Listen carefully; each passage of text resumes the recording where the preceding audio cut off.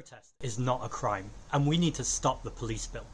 Many people are worried about the police bill, but they might not be aware that quietly the government have slipped 18 pages of amendments into the House of Lords. Now these amendments do some horrific things. Things like making it a crime to interfere with infrastructure like railway lines or roads. This would mean effectively union workers would not be able to protest on the picket line.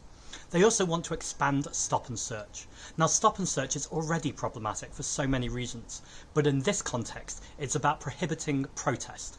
And protest could be anything, such as one person making a nuisance. That means you could be stopped and searched and arrested for carrying a placard or holding a banner.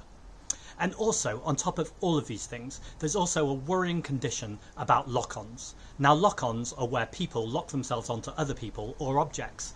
Now this is a tactic that was used by the suffragettes for a long time to gain the right for women to vote. There are so many reasons to oppose these amendments, and Greens and Liberal Democrats in the Lords, their peers, are opposing them.